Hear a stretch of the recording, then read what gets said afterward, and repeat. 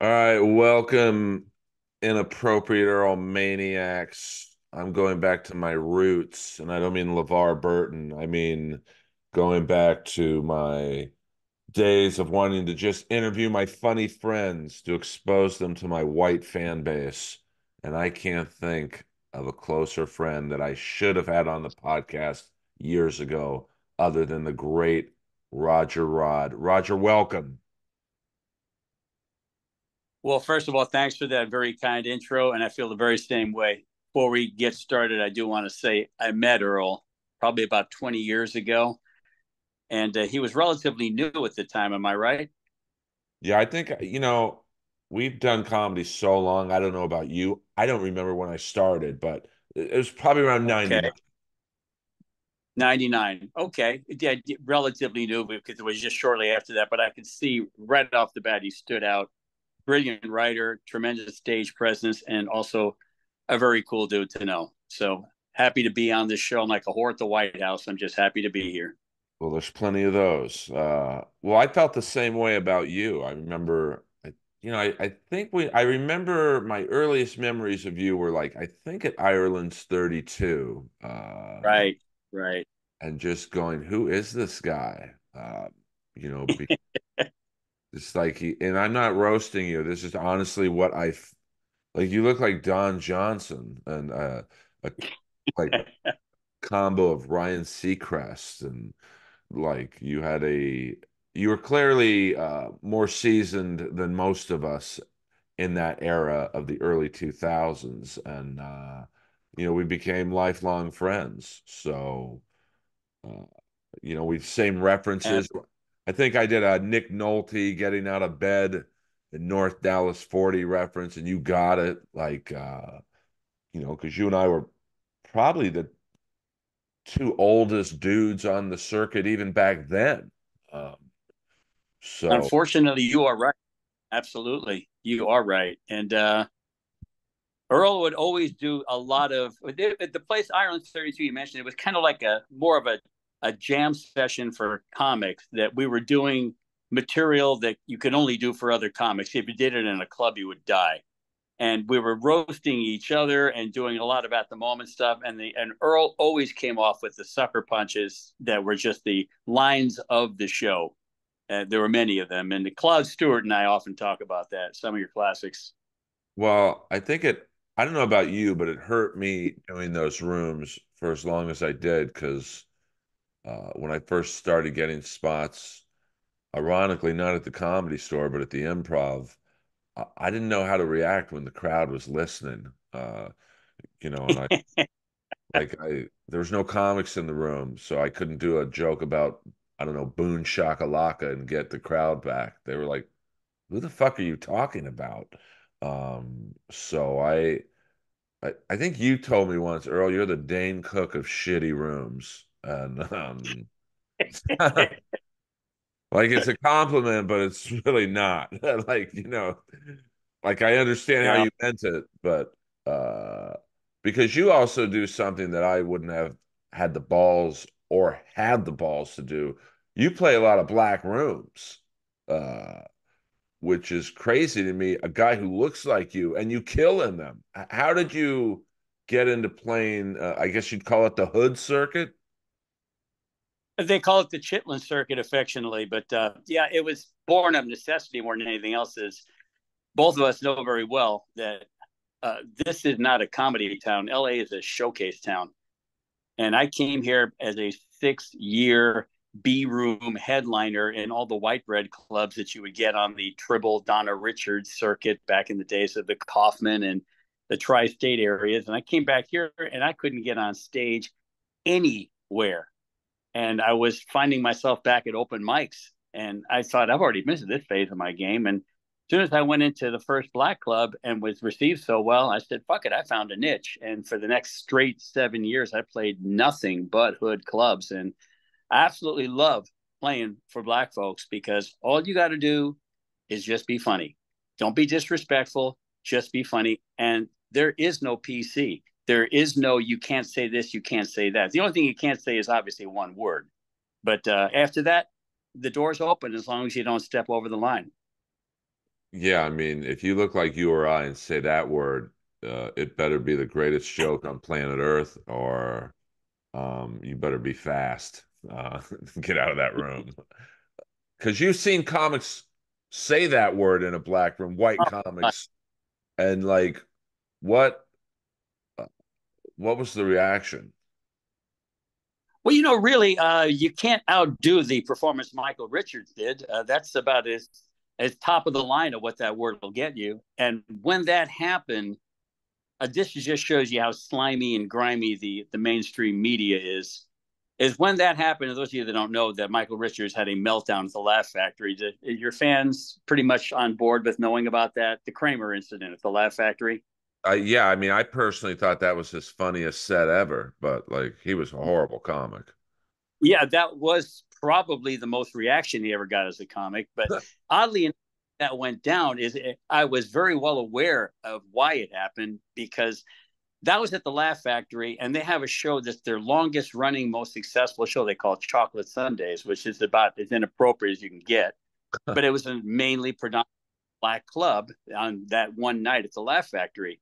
And I went up there and had a huge set. And I'm not saying that to say I'm the great me, but I got off stage. This was about 2 weeks before Kramer had that meltdown. And I went upstairs to the top level of the Laugh Factory, and Michael Richards walked up to me like I was the rock star with this look of amazement. How did you do that? How did you quote unquote talk to them like that? And that's when I realized a couple of weeks later that he had a big, strong fear of black people, and it showed. So that's something that I brought up many times for one reason. I will always defend to my death his right to do what he did, as long as you're willing to take the consequences that come along with it, which is A, you just might get a very deserved ass kicking, which he almost did, and B, you're going to be a social pariah and lose your career after that, which did happen. But he has the right. I don't want to go back to the days pre Lenny Bruce when you get arrested for obscenity on stage, and we're getting closer to that all the time. Well, I think ultimately, I don't know how you feel, but like, like Daniel Tosh a couple of years ago got in trouble for a rape joke at the Laugh Factory, ironically. Um, I think as long as it's funny, you can almost say anything you want on stage and you'll get a pass. Uh, like, I remember one time I was at the Comedy Store, and I do have a joke about the first time I heard that word. And obviously it's a horrible word. And there was a gigantic black dude in the front row. And you know how comics are. They started yelling in the back, "Hey, Earl, why don't you do your inward story now?" And the guy looked at me, and he was probably literally the size of Aaron Donald. Just I don't know who this guy was, but he was a football player of some sort. And he looks at me and goes, "You can do it, but it better be funny." And so it's the only time I've said that word on stage ever. And it's just, I was playing golf. I shot bogey golf on the front nine at Bel Air Country Club, and I ran home and told my uncle. I said, "Uncle Jim, I just shot bogey golf on the front nine at Bel Air." And he looks at me and goes, "Earl, that's golf." And the black guy in front laughed. And I said, "Hey, I got about 12 more jokes with that word in it. Can I do them?" And he's like, "No." Um, but I think in I almost said Michael Jackson and Michael Richards, that just wasn't funny. Like, uh, it seemed It, like it it came from the heart, you know? no, what it really came down to is I don't want to say he had that much hate in his heart, but I knew he had a fear. But what I will say is it was indicative of the way this town works, as I said earlier. It's a showcase town. And a lot of people don't know that that incident at the Laugh Factory happened on a Friday night. Guess where Michael Richards was on Saturday night? Right back at the Laugh Factory. It Sure. wasn't until that went viral that all of a sudden sanctimonious owner of the club said, "Oh, this is terrible, we must get rid of this word." That's when he made a move on it, Yeah. because other than that, he put up somebody that had a name, a starfucker town like we've got, but he did not belong on a Friday night or Saturday night show at the Laugh Factory because he was essentially an open micer. Yeah. And I mean, I think and he was getting heckled from what I remember about the incident from the balcony of the Laugh Factory. And someone like you or me, even at that time, I could have, I think, handled the Of sit, course, you know, of course, you. because But I, what the situation? I know who was there, and I know I've spoken to the host. Fraser Smith was the host, and I found a whole backstory on it. And I know how the black culture is that if you don't bring the funny right away, they're done. What happened is mid-show, he was on stage not doing too well because he wasn't that funny. And mid-show, a black group came in and sat right on the top balcony. And for a couple of minutes, it was like, oh, hey, look at this. The guy from Seinfeld's on stage. And about 3 or 4 minutes into his performance that they watched, they were like, he ain't funny. So they just started talking amongst each other. And so Kramer was on stage getting a lot of crickets. And all of a sudden, he kept hearing this noisy table. Now, if that happened to either you or me, we would know how to handle it. He didn't. He was pissed. He was insulted. How dare you? I'm the great Michael Richards from Seinfeld. Shut the fuck up. And that's all he knew how to do because he wasn't really a seasoned comic. He was an open micer. So it happened. well, I think he's, any actor, or not, I won't say any. I've seen it with Jeremy Piven. I've seen it with a few others. They're coming from the acting world where it's, okay, here's your line. You'll get a laugh here. It'll be quiet. There'll be no distractions. And so they come from that world to the Laugh Factory or the Comedy Store, or any club really, where it's glasses clinking, waitresses moving about, comics in the back, I don't know, doing whatever they're doing, trying to get some pussy. And so he's not, it's like teaching a quarterback how to deal with a blitz, but no one blitzes you. And then you get live action. Oh, shit, I'm in trouble.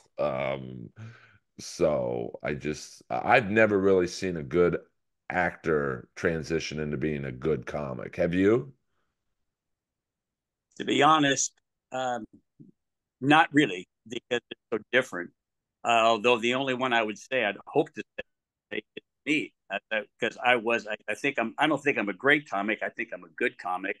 I honestly think I'm a great actor. I was an actor first for a lot of years. And I went to comedy because I thought it would boost my career and all that. Doing two fucking heroin habits. I'll never. But I love doing comics, but I wasn't an actor first, and I still think of the two. I'm far better acting than I am at actually being a comic. Well, you aren't, I always saw your one man play footsteps, and I was like, wow, this guy really, Roger can act. So you're one of the few. No, I'm being serious. Like you're one of the few who can do both. And I remember I think I did the J spot. I was like, I want to do you inspired me. I was like, I want to do a black room just to see how I could do. And I don't know, I just a Friday night. I did like 10 minutes to complete silence.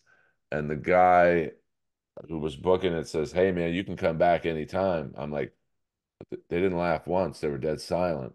And he's like, you should see what they do when they don't like you. And I'm like, I'm good. I don't think I ever played a black room since. I Um, would say after 29 years in black clubs, I have one title where I think I'm the GOAT. And that is, I don't think I've ever met a comedian or heard of a comedian that has better bombing or bombed harder than I New York. New York is a better. I was going to the hoodiest New York, and that's where I have had chairs thrown at, ash thrown at, chicken wings thrown at. I've been physically attacked 4 times on stage. 3 of them were women. It just never fucking ends when they don't like you there. It's not they don't like you. They would like but harder bombing. I played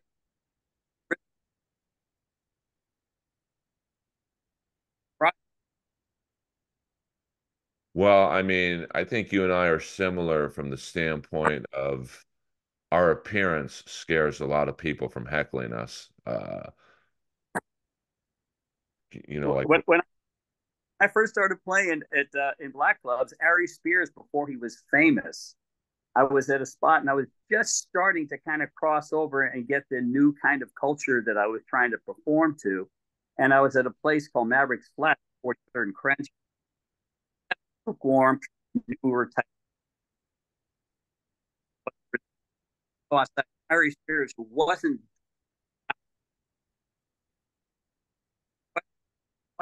why are you doing the rooms we want? And you're over here getting we want. When I get back in, I cannot get into the rooms you're talking about. I'm nobody from nowhere. There's a lot of crap going on. But here, at least I get. But yeah, don't you understand something? When you walk on that stage, you represent everything we hate. You look like the guy that was the high school quarterback. Mommy and daddy bought him a car on his 16th birthday. All the fun, never had a hard day in life. Always coming into our neighborhood trying to our support. I never forgot that. Well, that's like getting when you get a thumbs up. And Ari Spears is a pretty black comic. Like when I think of black comics, I think of him, Corey Holcomb, uh,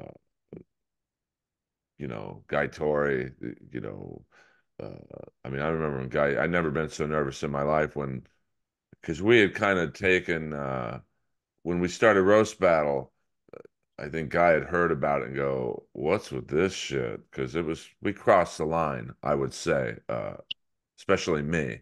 Uh, and I remember he came up to watch a show once, and he probably doesn't remember this, but he came up to me and was like, hey, man, what's with all the racist cracker bullshit? And I'm like, oh, talk to Moses. He tells me to say all that stuff. And then I ran out of the room. So he was not on board with what Roast Battle was becoming. Because it's, Well, it certainly gave you a good spot where you belong to be in the spotlight and helped you get into the store. And, I'm proud of what you've done there. You've gotten into a spot that most difficult place that is essentially like the cellar is in New York, here in Los Angeles. When you're a regular at the comedy store, you've done something. That is a very large tribute. I mean, I was And you lucky got, that, you know, that, I remember that. But he posted a picture on social media of your name on the comedy store wall, and you said, "Hell has frozen over." I mean, it was a long journey, but, and Roast Battle, I think I was passed right before Roast Battle started popping off. So I can't say Roast Battle got me past, but it was certainly an interesting time at the store, with the talent coordinator getting fired, who had some interesting views on certain elements of society. I know him well. Yeah, I mean, I think everyone has an interesting Tommy story in regards to that matter. And then, obviously Rogan came back, and then Joey Diaz came back, and then so it was a fun time to be around the store. But it's not the end all be all. It's not like I'm super famous, but it is nice to be able to invite people you want to see you there, you know, Yeah. but you're in at the Laugh Factory. I can't get booked there to save my life. So I'm not in there at all. The Laugh Factory, the Chocolate Sundays crew, there's somebody there that really fucking hates me. well, it's Uh, probably because you're funnier than. did I? First of all, Chocolate Sundays, when I first did it, back when Chris Spencer and Pookie used to book the room, we're talking somewhere around 15, 17 years ago, I did it. And it was Chocolate Sundays, no pun intended. The room was 98% black. And now it's more like Neapolitan Sundays. It's a third black, a third mix, and a third white. So it's no longer what it once was. But I went there for the first time a year ago, August, and many, many years. And I had a set, I had two sets. They encourage you to do two different sets, and an 8-minute set and a 10-minute set. And I caught standing O's on both of them. I riffed with the guy that was running the stage very well. And it was pretty much what I would say the kind of night you'd like to have. And when it was over, they posted one of my jokes on their Instagram, the Chocolate Sundays Instagram. They posted one of my jokes that I did. And in less than 2 weeks, it had 3.5 million views. That's more than anybody on their site had. And it wasn't a really brilliant joke, but it was a joke that got a lot of attention, a lot of hate, a lot of like, that sort of thing. But nonetheless, 3.5 million views is 3.5 million views. And what they do is they ask you to do two different sets because they take the best 3 minutes of that set and then put it on their YouTube page, Shock the Sunday's YouTube page, at which point then you can monetize it. They would make about 3.5 million views. They'd make about 100 racks. I would get 500 or 600, but I would make something. But they would get somewhere around 100 racks if I got that many views that they just would have run it together. So I saw all that, called them up and said, hey, what are we doing? When are we going to put up the 3 to 5 minute set? We're not. You're not appropriate for our act. So somebody really fucking hates me there. And what do they mean you're not appropriate? The language or the just that you're white? Then I'm white saying what I'm saying. And if you're a white straight man, I'm going to beg to differ with a little bit, Earl. To me, as far as I'm concerned, in America today, if you're a straight white male, you can make fun of you and you alone unless you're either A, extremely overweight, B, gay, or three, you have an accent. You have an accent, you got a license to go up and say what you want. If you're overweight or you're gay, you can say what you want. If you're a straight white man, watch out. You're on a tightrope.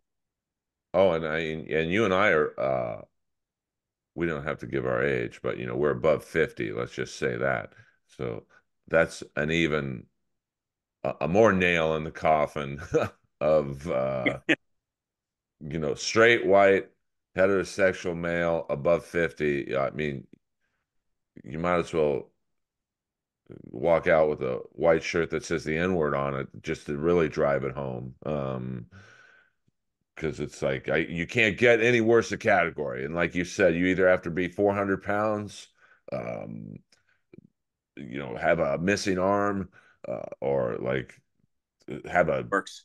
speech impediment, have MS or something. So, oh, okay, this guy's or girl, it can be a girl too, I guess.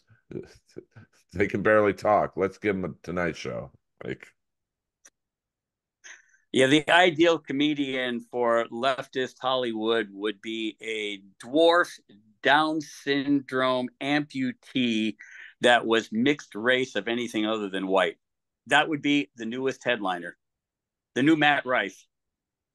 I don't know how you feel about Matt, but I don't hate on the guy just because I remember he couldn't get booked in this town. The only show he got booked on was his own show at the Laugh Factory. So, I mean, we're all trying to, hell, I hope this interview goes viral. Someone takes a clip of whatever we're talking about and you and I both blow up. I mean, so I don't really have a lot of animosity towards him because, in this game, it's cyclical. To me, every 10 years, the general public picks a comic to hate. 20 years ago, it was D'Elia, no, Dane Cook, then D'Elia, and now it's Yeah, Rife. So, right.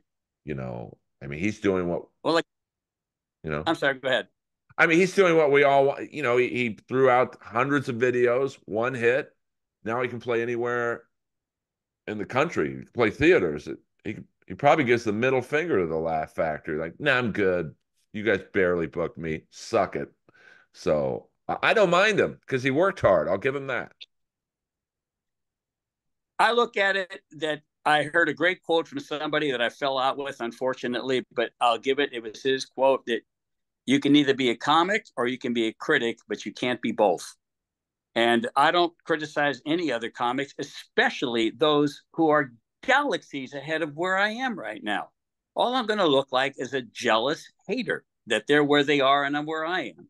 Now, what I will always defend is their right to say and do what they want. And I applaud their work ethic, as you just did. But what I think of them as a comic, what the fuck does it matter? He's Matt Rife, household name. My name is Roger Rod. And in front of it, in other words, who the fuck is? So what am I going to do? Criticize somebody who's up in the stratosphere? Well, I remember I was about to go on in the original room So I'm waiting in the hallway, just so I can see the comic at the light and get ready. And Matt was in the main room. He had sold out two shows on a Wednesday night, two different crowds too. So it wasn't just like they made the first crowd stay. And I was like, I got 3 minutes. I just want to see what his act is about. And I go in there, and unfortunately for him, I walked in at the moment he had forgotten his joke. And I've done that myself. It happened to me Saturday night. So no hate there. But he had a great save line where he's like, he just kind of stared at the audience and he was like, I think I'll just take my shirt off. And the crowd reacted like the fucking Beatles had walked on stage. So, like, when you have that kind of audience rapport, you don't have to be funny. Like, No, really don't. It's hard to bomb at that level. It really is because people paid to see you. That's why what I've said. I said to a guy at an open mic about a year ago is you mentioned it earlier that this guy was saying that he thought I was doing the ballsiest thing there was in comedy by being the white guy that looks like a surfer off the beach playing in black clubs. And then I saw his set and I said, what I'm doing is nowhere near as ballsy as what he was doing because he was going up and doing atheist material. Now, the minute you announce to the audience that you're an atheist, you have lost all but 14% of the audience because everybody believes in something. But just in case you happen to be a name comic like George Carlin was or Bill Maher, who was a known atheist, the people that go there, they know who you are and they go and pay to see that. But if you're fucking nobody from nowhere doing that, that's a ballsy premise. oh yeah, I mean it's not just racial humor that is risky to do on stage. I mean, religious, I don't really do a lot of religious jokes, but the few times I've done jokes about me being an altar boy and not being molested, you could tell it's like, hey man, we don't joke You about help that here.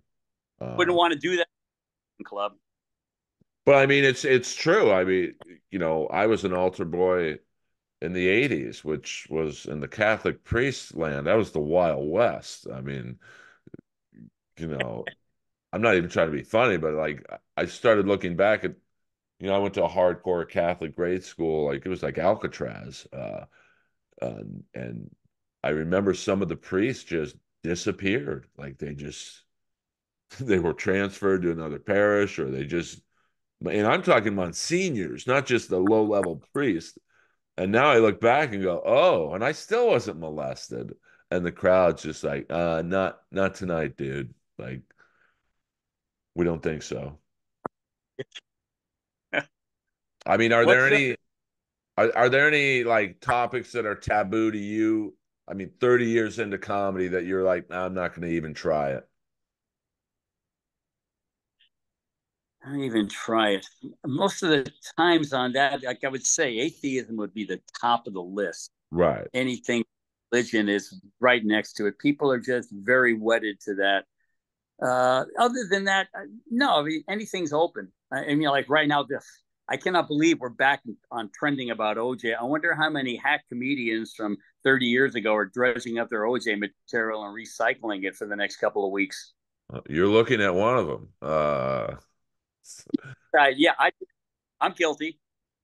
But I mean, I have an excuse because I actually knew him. Like he was my neighbor growing up. So I do have some funny stories about him and my dad and me playing catch in our yard, and just like how many people can say they played catch with OJ as a kid.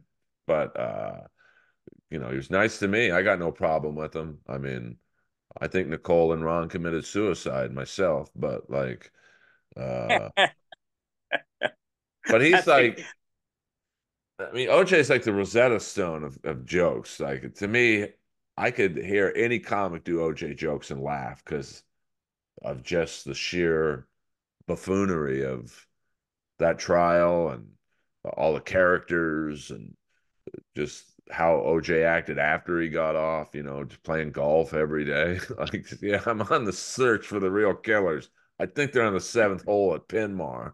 Uh, Like to me, it's not hacky. It's such an obvious joke, but sometimes those are the best jokes. Like to me, anyway. Like, I agree.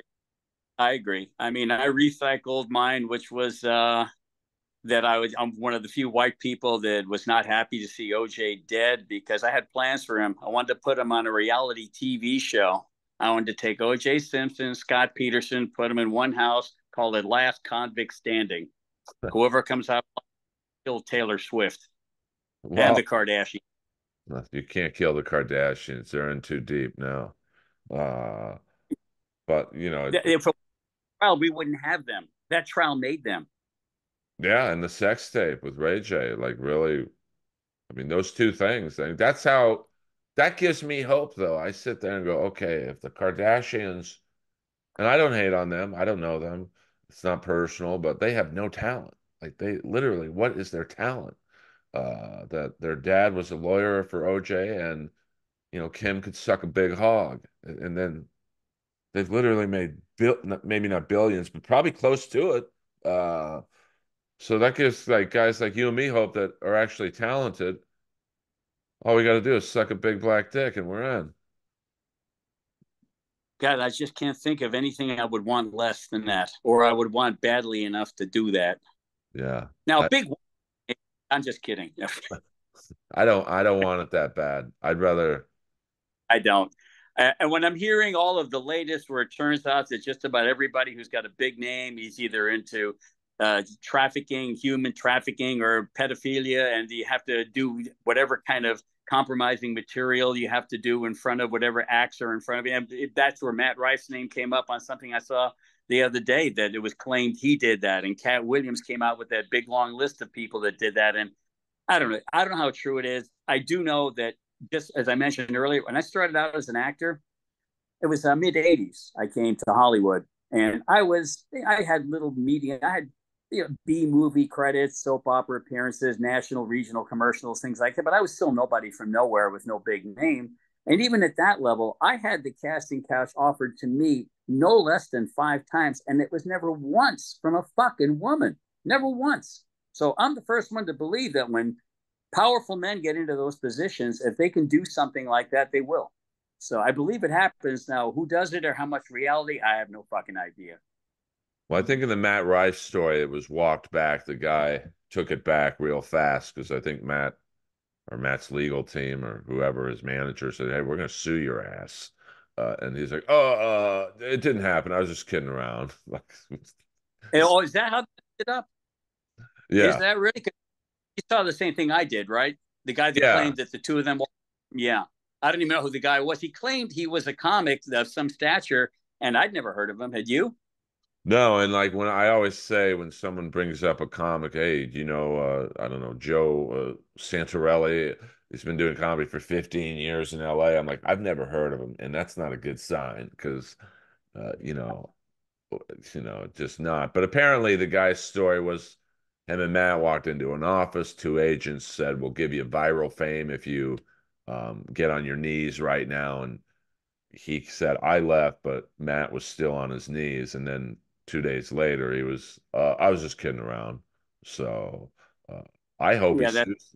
I hope he sues the guy because, like, you know, that's unless the is if it really did happen, it happened. I don't know. And all I can say is that when I saw that, the first thing I thought of is this guy either better be telling the truth or he's going to get hammered for slander. Or door number three is that it is the truth, and those who are in power said you're going to cease and desist right now. But the one thing we both agreed on is he claimed in that statement that he was a renowned comic along with Matt Rife, and both of us just said we'd never fucking heard of him. yeah. So once again, I had heard of Matt, for years. I'd always see his flyers for the Laugh Factory show he did with his friend Paul, and but like I always tell people, if I've never heard of them, they're probably not doing comedy because I got my ear to the ground. So, um, but but libel and slander is very hard to prove. So, you know, absolutely right. Absolutely right. But that one would be a fucking slam dunk in a court of law because anytime you get into those, you're right that they are hard to prove. But all you need in a civil trial like that is the preponderance of the evidence. It's not beyond reasonable doubt like a criminal trial. So if you go there and show that tape and say, okay, now how many people here beyond any kind of preponderance of the evidence would say that this is slander? And well, what, we're done now. You want to go to voir dire, but we're done because with that, that's a guilty verdict. He was guilty. That was either true or, like I said, he was either lying or somebody got to him and said, you better claim it was bullshit. I don't know which one it was, and I really don't give a fuck. It's Matt Rife's career right now, and I'm not going to hate on him in any way. And if that guy did that, fuck him. I hope he got what he deserved. If it was true and he got bought off or scared off, that's just the nature of the business. Oh, I would say I'm very I hold grudges, as you know. So like, if that, I mean, I looked into suing an ex who had told people I threw her down a flight of stairs, and you know, I don't even have a side of the story. It's like, no, it didn't happen. And so I actually retained a lawyer. He's like the best libel guy in LA. And he's like, listen, I believe your story. I've done some, I think I paid him 5 grand for a retainer. And he's like, you know, I'll do some digging. Long story short, he's like, you know, she has a pattern of, when she breaks up with someone, she goes into accusatory mode. So I believe you, but I'm not who you're trying to convince. You got to convince a judge and a jury exactly what she said. And I mean to the letter. And you have to prove who she said it to. And then you got to get them to flip on her. So it's a hard case to win in this case. But in the Matt Rife case, it's in print what he said. So, Yeah, like you said, I would imagine it's a lot easier to win that. Um, that was some pretty hard evidence, no pun intended. That yeah. was. Well, but you know, like once things go viral on Twitter, like you know, it's all it takes is for one person of significance to retweet. Let's just say I said Roger Rott hit me backstage, and I don't know, say Russell Peters tweets it out. I stand with Earl. You're fucked, like, I because agree. And you can't, that's, you cannot deny a negative. When something like that happens, you are fucked no matter what you do. If you try to protest it, thou dost protest too much. If you say nothing, well, he's got to be guilty. Look, he hasn't said a word. It's like Richard Gere and the Gerbils. Who the fuck knows whatever happened there? Did it really happen or not? You can't deny a negative. And that's a position that being a nobody sometimes it pays off because I don't fortunately knock on wood have that kind of shit going on. I don't have exes that are saying I shoved him down a flight of stairs. Well, you must have really lit that poor bitch up and made her want some more. well, you know, I still to this day don't know. I probably have never treated a woman better than I did that particular person. Like, so you know, when people would ask me about it, I'd be like, no, it didn't happen. Like It is that's it my story. anybody that girl by any chance? What was that? It was that anybody that happened with it I might know. No, I don't think you knew this one. Okay, good. Because I wouldn't want to think of that person as being the one. No, no, me and Gail get along great. Oh, that's the name I didn't want to say. No, I mean that we share a dog still, but you know, but you're right. You bring up something like in my case, you know, people it started making the rounds in the LA circuit, and luckily my reputation of being forget my comedy reputation. You know, people think you're funny or you're not. You have the same Right. too. Roger's great. Oh, he sucks. Earl sucks. No, he's great. But my reputation as a human really saved me because they were like, everyone came up to me and was like, nah, man, we know you didn't do it. Like, you're a lot of things, Earl, but you're not that. But after a while, I was like, started having to, I mean, like I said, I don't have a story. I'm like, no, it didn't happen. But I had to start speaking up about it because, you know, if you hit it perfectly on the head. If you're accused of something and you say nothing, people either think, oh, he's so confident that people don't believe that person that why say anything? But some people are like, he's hiding something. He's not saying anything. Um, and then it's and the opposite. If you speak out too much, oh, he's hiding something. He's trying to cover up. You know, so you can't win in a. It is a no win. And There's a place that I work out at in right here in Burbank, Burroughs High School. They have a fantastic track, football field, and bleachers. And I like to run the bleachers there, but it's a high school, and they're kind enough to open it to the public. But I'll tell you the honest to God truth, I am terrified of young people in high school or younger at that age.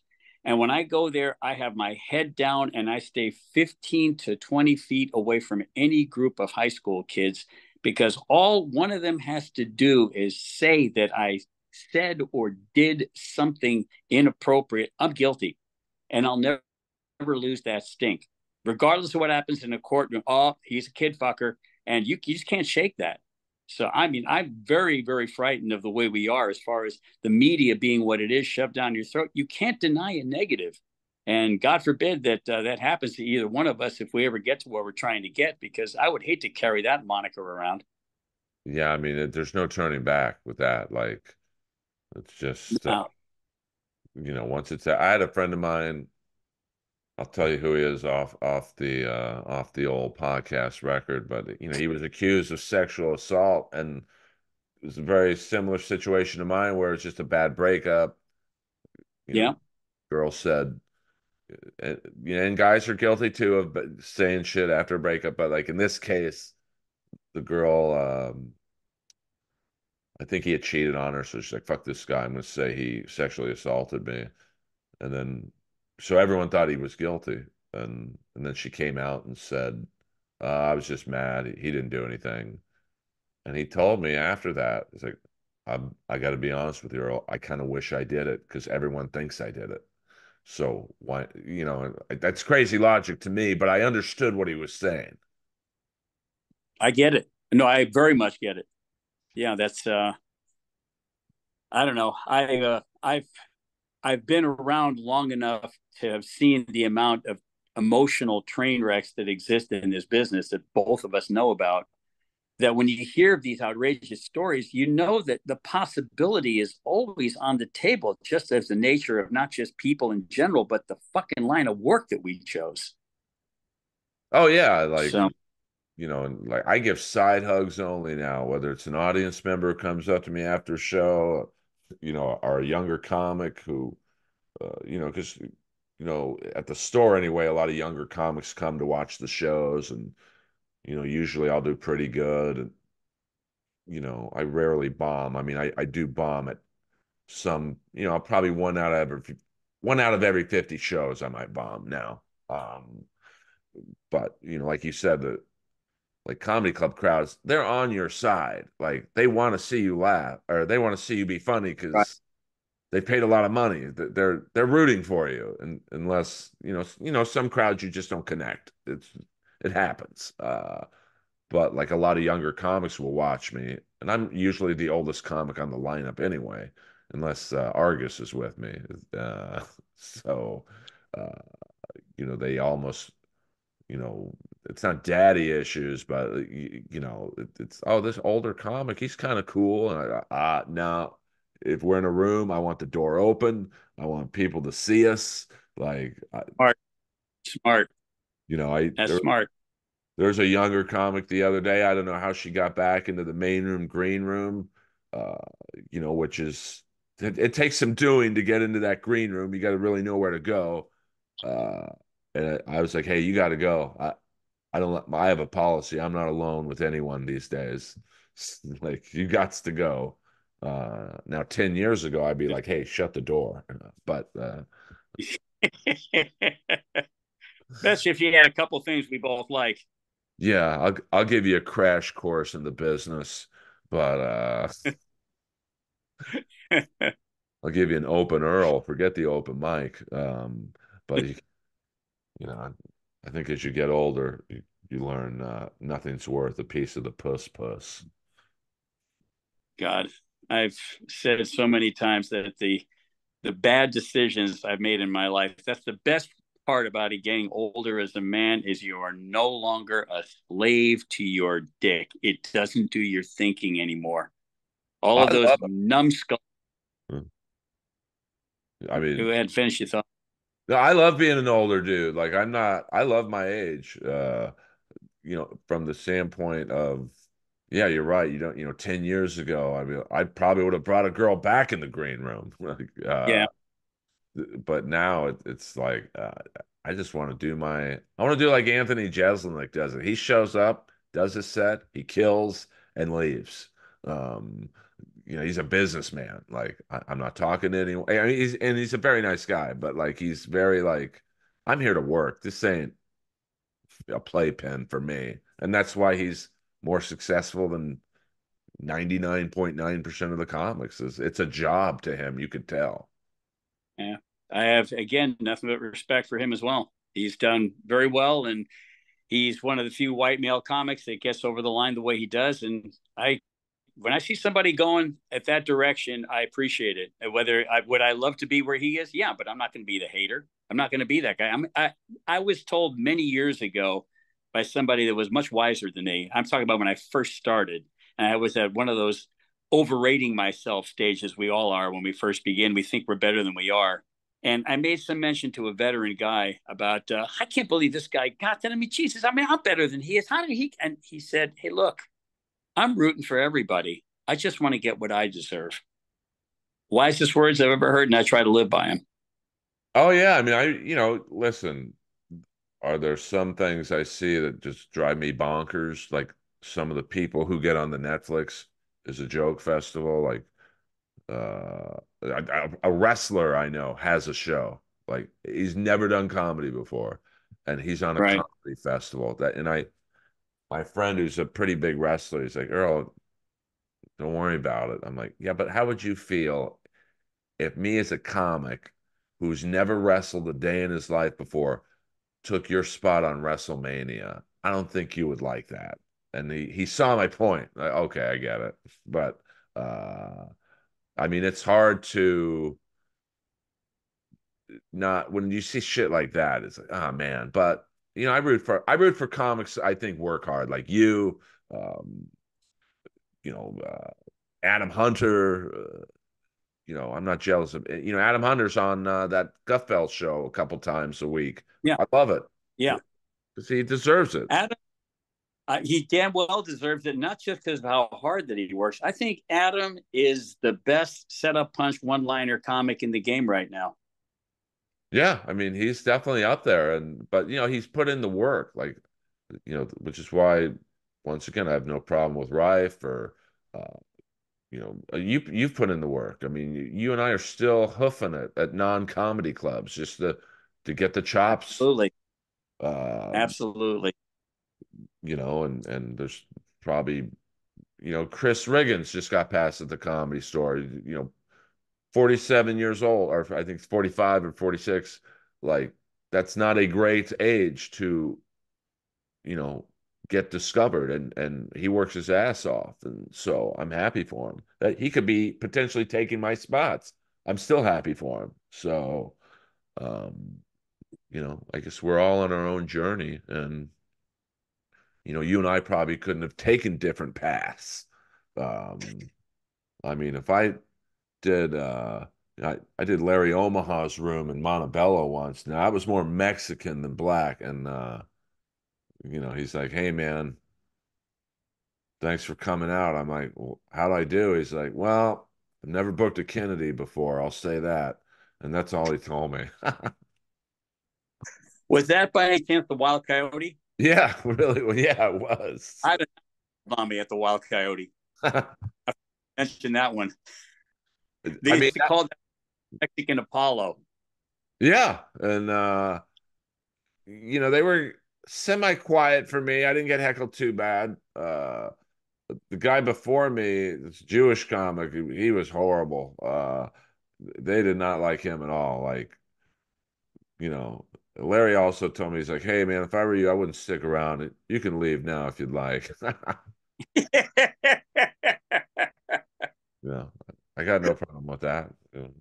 I've never seen a white guy move so fast to get to his car. So, it's a I've wacky had bit. more. I've had a few of those. I was in a place in New York that it's called the Bronx Barbecue, and I had to get walked to my car by security.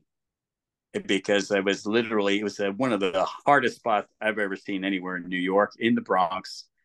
And it was probably somewhere around 500 people jammed into a barbecued restaurant that after the restaurant would close somewhere around midnight or 1 in the morning, there was a probably a 3 foot by 4 foot plywood box in the middle of the room that was the quote unquote stage. And they would start the comedy show. And it was at the Madhouse. And I went up and I got into it so badly with some people in the crowd. Security had to walk me to my car.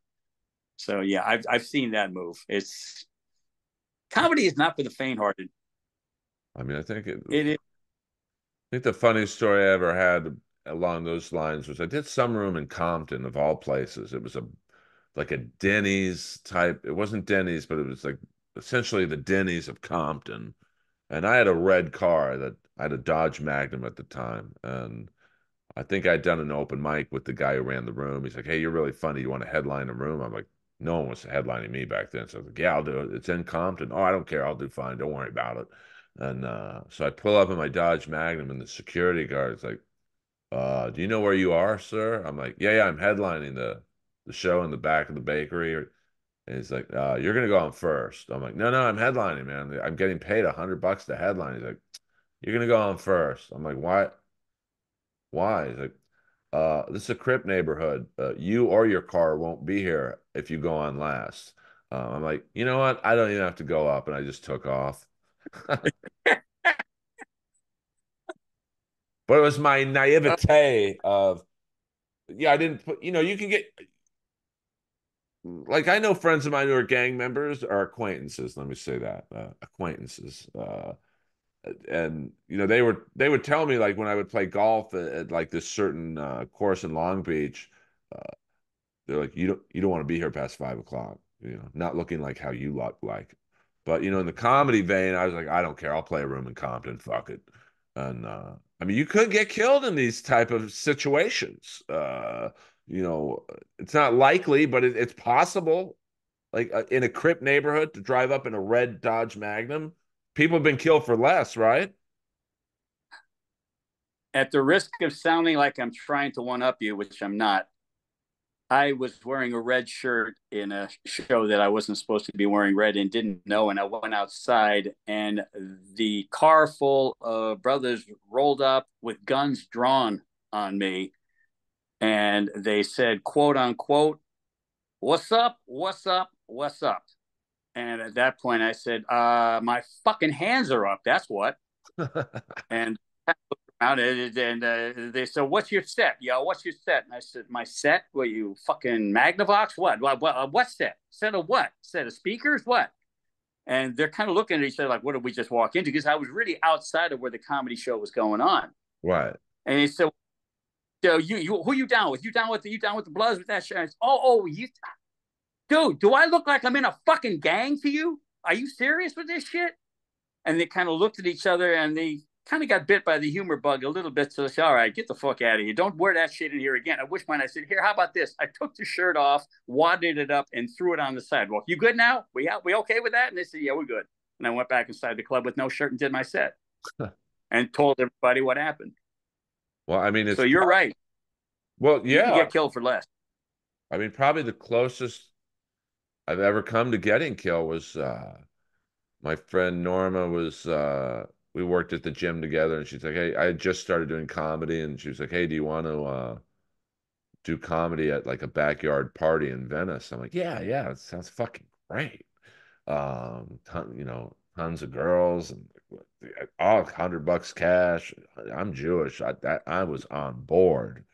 And At the pussy, bro. I mean, once again, pussy can make a man do many things. And so I, not knowing the neighborhood, and I had a red Massimo hoodie on. It's one of my favorite jackets I've ever had, but it was bright red.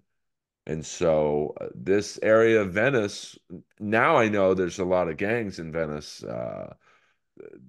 and I guess this was a shoreline Crip neighborhood. So we're walking up to the party, and this It's like that scene in Boys in the Hood at the end. Car pulls up and There it is. very similar to your story, and they're like, I'll never forget. They said, "Hey, Blood, nice jacket," and I'm so fucking stupid. I start walking toward the car, and I'm about to say, "Oh, thanks, guys." And Norma dragged my hand. We ran down an alley, and she knew the hood, so like we actually got back. We got into the party, but looking back, I'm like, that's probably the closest I've ever come to getting killed. I mean, so You that's just read one out of me. There was a place called Maverick's Flat on 43rd and Crenshaw. That's the place where I was mentioned earlier. I'd met Ari Spears, and I was waiting outside on the sidewalk for the line to get into the show when the car rolled up, rolled down the windows, and opened fire. And that's when the brothers on the circuit realized that I wasn't the typical white guy that I was going to be. Hey, let me get the license plate number on that. No, I hit the ground so fast, I had three Negroes on top of me. And that was my first experience with a drive-by. So yeah, I've actually seen one.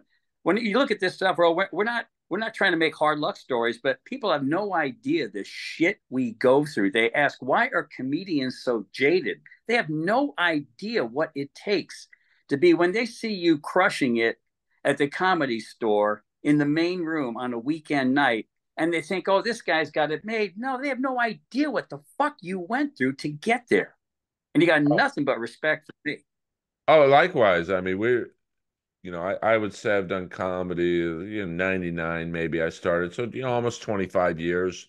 You're probably longer than that. So when Just because people, I'm older. well, fuck, I'm right behind you, bro. But like, you're right. People see you crushing at whatever room you're in. I've never seen you really bomb. And we've done some shit rooms and you still did well. We have. I mean, like, I can't keep up with the bad rooms I've played in. Like, I'll have a comic come up to me and say, "Hey man, we did that shithole and you were really funny." I'm like, "Which one, bro?" There's about 7,000 of them I've done. So, uh, but you just see that person crushing or killing or even just doing well, and you're like, "Oh, that's easy, man. They just got up there and winged it." Fuck, that's 25 years of work. That's set. Uh, Yeah.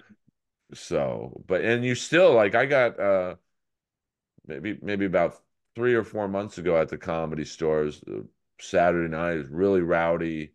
Almost had a black room energy that night in the main room. I mean, they were amped up, and I don't want to say the word so this interview gets taken down, but I'm in the all leather outfits and this table full of Raider fans.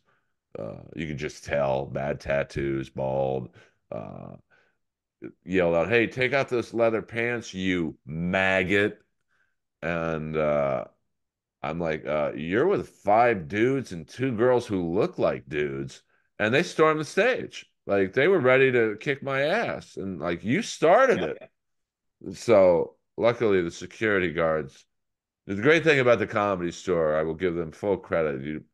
Back when we started, the security guards were comics, which are the worst security group to have because they want to watch a fight. They don't want to break it up. Um, but now they're all professional, like one guy worked in the Israeli military, and like the female security guard's like a Krav Maga instructor. So I was lucky, but you would think I'd be immune from shit like that at a major comedy club, but it still happens. No, it happens anywhere. No, when and as far as bombing goes, when I first started comedy in '90, and I was just probably about 5 or 6 shows into it. And this guy that had said to me when he was the only person I knew that was helping me, he said that you're not really able to be talked to as a comic until you've done 100 shows. And that was something that was like a yardstick where he said, at this point, it's not like you're going to know everything, but I'll be able to talk to you in a way that you'll understand that I can't talk to you right now. And that made sense. So now I see one day in the San Jose Mercury, there's a story about the late, great Henny Young, king of the one-liners. And he said, a household name. He's the one that, for those of you who are younger, he's the one that said, "Take my wife, please take my wife." He was the king of the one-liners. They called him. Big article about him in the San Jose, and it ended by saying, "Henny is very personable. His number is listed in the New York directory, and he accepts all phone calls." I said, "Well, fuck this. Let me see how this works out." I picked up the phone. I called the number. And sure as hell, Henny Youngman, king of the one line. I said, "Geez, it is you." And he, "Who is this?" "Well, this is Roger. Where are you, Roger?" "Well, I'm in San Jose." "Is that town still open?" I mean, he gave me about 15 minutes of advice. And I asked him about, well, listen, this guy said 100 shows. Does that really mean anything? Is that a viable term? And he said to me the words I've never forgotten: "Kid, you're not a comedian until you've bombed 1,000 times." Yeah. Wow. That's pretty solid when you think about it. Bombed 1,000 times. I don't think I've got 1,000 bombs, but I certainly have enough. I mean, I'm up there, like, uh, but like, I think if you're in it, I think you and I are in it for the right reasons. I think if you're in comedy for money in Los Angeles, you'll quit after 2 months. Wrong, Like, wrong place. there is no money initially in comedy at all. You're paying basically to do comedy. You're driving. Absolutely. Like I used to drive to San Diego on a Saturday night. There was a coffee house there. It was a basement show, but it was packed. No money, 10 minutes set. I did it for months. Um, Yep. so that was literally $100 each way in gas, food. Like I was at least 200 in the hole every time I did that show, but it was worth it to me. Uh, Now I won't go east of Doheny, so it's you learn to be more selective in your gigs at our age. But I mean, dude, I could talk to you all day about comedy, but I know you got to go. So Absolutely. We both do. this is I the gotta say, this I'll go this is ahead. the most I've got to talk to you in a long, long time, and that alone made this very worth it to me. It makes me sad though, like when I look at the group that you and I not necessarily started with, but when we all kind of came together at the 32, and I'm talking Chris Ramirez and uh, Richie the C and Ty Rivera and Claude Stewart and uh, I think Tripoli was in that group for a little bit, but then you kind of it's like in college players who get drafted, I'm sure they lose touch with their teammates. One guy goes to the Steelers, one guy goes to the Raiders. You might, see them if your teams are playing against each other or whatever, but like you lose track with the people you started with. And so that's why I'm very honored to have had you on this show. And, um, we're two soldiers. We're like Rambo in the hardware store. It's never over. Well, the honor is very much mine, and I agree that let's just stay in touch, brother. A lot more than we have. Get But together soon. Watch a game. Something. It's been too long. But before you go, where can people find you online and the YouTube, all that shit? But the only thing is, I'm gonna be posting this at some point. You're on Instagram. I know that. Have you seen this 10,000 ads they put out for Muscle and Fitness to be Mr. Muscle and Fitness? Submit yourself for that. Yeah, I've I seen. actually, yeah, when they didn't want money, I just said fuck it. One day I was bored at the gym in between sets. I filled it out, sent it in. Anyway, I'm in the competition, and I'm going to post something on that. But if you want to support me on social media, you'll be one of my 8 followers.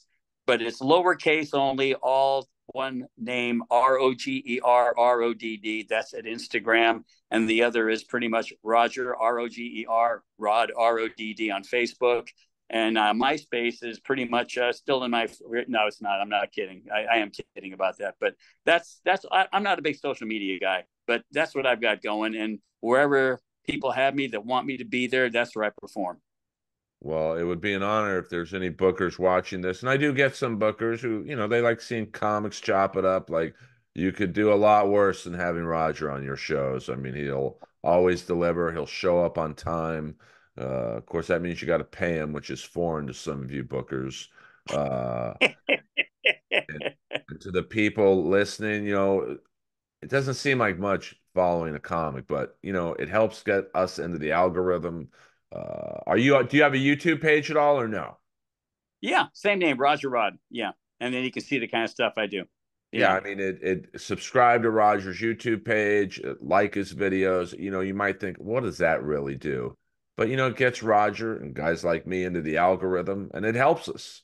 So, uh, and if nothing else, occasionally you just get a nice comment, and that makes our day as well. yeah, every comic likes to hear they're funny. Like, you know, Absolutely there's some comics who sit there. I don't do comedy for the compliments or the attention. Bullshit. Because if bullshit. Yeah, that was the yeah, case, you'd be doing comedy to your dog in the living room. Um, we all like to be told we're funny, every single one of us. absolutely. That's why we do it. It's like Gene Simmons says, I don't care about the critics. I guarantee you, Gene is the first guy to look up any review of a Kiss album, like first. Bullshit. So follow Roger Rod. He's truly one of my best and longest friends in LA comedy, and that's a statement in and of itself. Axl Rose was right. Whether you like Guns N' Roses or not, the song Welcome to the Jungle is the most true song about comedy that can be stated. We got your money, honey. We got your disease. We got anything Wow, you want. Get on your knees. So, like that's comedy in a nutshell. bingo, The dead disease on. is the adrenaline of the laughter and the money they That's it. hold over our heads to do shit gigs. Thank you, Larry Omaha, Dave Tribble, all you fucking vagabonds. Awful, awful people. Tribble runs. We'll talk about Tribble runs later. I I walked You out of the got it, only brother. one. I walked out of the only one I did. Yeah, Earl. There's no hotel covered on the off day, so just go to a strip club for a couple hours. Okay, Dave, you got it. You fucking idiot. Roger, I hope to see you in person soon. Follow Roger Rod. He's one of the good ones in this game.